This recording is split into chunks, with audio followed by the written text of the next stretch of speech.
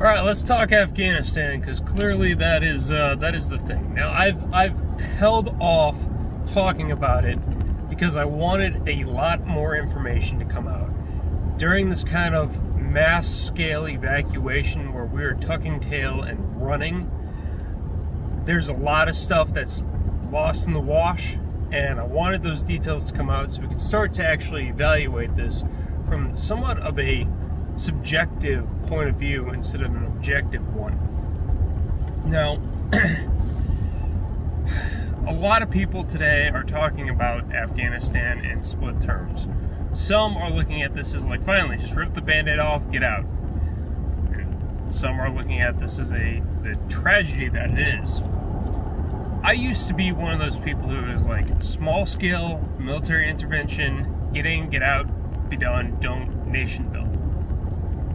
I used to think that way until I started studying what happens when we leave a power vacuum and we have people like China, who is, by the way, a border nation to Afghanistan and our #1 geopolitical threat, moving in and using Afghanistan now as a staging area for them to build roads, for them to put infrastructure in place so that they can continue to harass India, who is one of our allies. Just, you gotta look at the chessboard, all right? There's parts and pieces moving all over the place, and by abandoning Afghanistan to the tender mercies of China, we have literally robbed ourselves of a good place to stage and put troops on the ground in China if necessary, which is never a good thing because you always want to negotiate and start diplomacy from a place of power. You never want to be a diplomat who is begging for things. You want to be the diplomat who's setting the terms.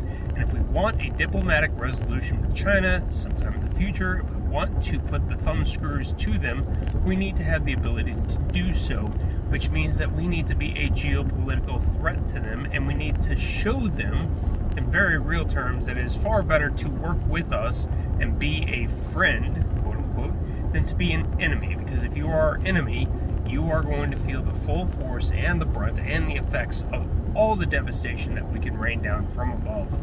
However, again, we have put ourselves in a weaker geopolitical position to negotiate with China just because of this idiotic withdrawal. Now, there are also a lot of people talking about the Afghan National Army, and Joe Biden said this multiple times himself. He said, if they're not willing to fight for themselves, why should we fight for them? This is something that has been a pervasive myth, especially since 2014. 2014, NATO and the coalition forces, along with the United States, radically shifted our mission in Afghanistan. We drew down from over 100,000 soldiers in country in combat to a token force of 15,000 or so, and kept drawing down from there. We kept scaling back the size of our operation in Afghanistan simply because the mission parameters had changed. The Taliban had been thoroughly beaten back into the tribal areas, and at that point in time, it was time to essentially train the Afghanistan army to stand on its own. Now, there was a massive failure in understanding of what Afghanistan is, who they are, and the best way to equip and train a fighting force that would be able to stand on its own against the Taliban. We thought, for some ungodly reason, that Afghanistan is just like us. So we built an army that essentially tried to operate like the United States. However, you might notice some major key differences between the United States and Afghanistan. Mainly that the logistical knowledge, the logistical understanding of how to run a formidable modern fighting force that includes armor, includes air, includes artillery, is something that Afghanistan is not very good at. This can come from a variety of reasons, some ranging from, the average Afghani doesn't have a very good education. So asking them to tie together supply lines, make sure the financials are in order, ensure that you have this accurate information spread and communications system in place that won't falter and fail is almost impossible. We decided that the Afghanis were Americans at heart, with all the benefits and privileges that we have had in our lives, mostly being that our fighting force had an education and that we could train them to fight like us. Not the case. Now, this is not underwriting several Afghanis who are excellent warfighters, who are excellent soldiers, who have learned how to fight in the modern era. However, again, this just is not a good example of why you're going to equip an entire fighting force. Now, the Afghanis historically and traditionally have been always a light infantry group. In fact, we can see that with what happened when we decided to go take Afghanistan. It was the Northern Alliance on horseback that actually rode against armor and somehow won. This is a fighting force that would have been much better off equipped and prepared to be a light infantry group that used and utilized some good air assets that were coordinated and trained properly. We did not do that. And the other thing that Afghanistan pretty much fails in is they don't have a modern understanding of warfare. They just do not. It does not resonate with their commanders. It does not resonate with the people. So if you look at essentially what Afghanistan is and the culture, the idea of tying together hundreds of thousands of troops in a formation that stretches several miles, that they didn't have the benefit of fighting in World War I and learning the hard lessons there, or World War II, or any of the subsequent wars from there that have evolved our modern understanding of what warfare is and how it should be conducted in an effective manner. They do not have that.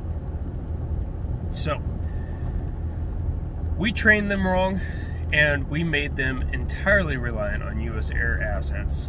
And then, on top of that, when we gave them their own air assets and trained them how to fly them, we did not train them particularly well in how to maintain those air assets, so that when we did withdraw, the one edge that they would have over the Taliban, which is, air assets that can rain down holy hellfire from above, would effectively be grounded. It just wouldn't work. The final thing that I want to point out here is that between 2014 and 2001, over 50,000 Afghanis have died in combat against the Taliban. And that's not including this modern push. No, this most recent push by the Taliban to take the entire country. No, that is combat operations from 2014 to 2001, essentially trying to keep the Taliban at bay. 50,000 casualties. Wouldn't take a tenth of that number in Afghanistan since 2002. So please understand that the Afghanis were fighting for their nation. They just did not have the appropriate training, the appropriate logistical system, or any sort of modern understanding of what it would take to hold their country. These are all things that we could have given them. And in fact, we could have avoided this whole debacle in Afghanistan had we just simply waited for the summer and spring fighting season to end. Now, for those who don't know, Afghanistan has fighting seasons. Essentially, once it gets to winter in Afghanistan, the country locks down just because the winters are so harsh. The Taliban are not able to move. Most fighting forces aren't, and they've never been able to do that. So, that being said, if we had just waited till, say, November, December to withdraw everything, at least the Afghanis would have had a few months breathing room to stabilize their fighting force in a way that they could effectively mount some sort of defense. On one final note, did you know we were paying the average Afghani soldier? We were paying their salaries. Why? Because again, Afghanistan did not have the logistical support options to field an army of about 300,000 soldiers. They just didn't. So we do that. We pay over 1 million soldiers. So what do? We stepped in and we operated the financials for them.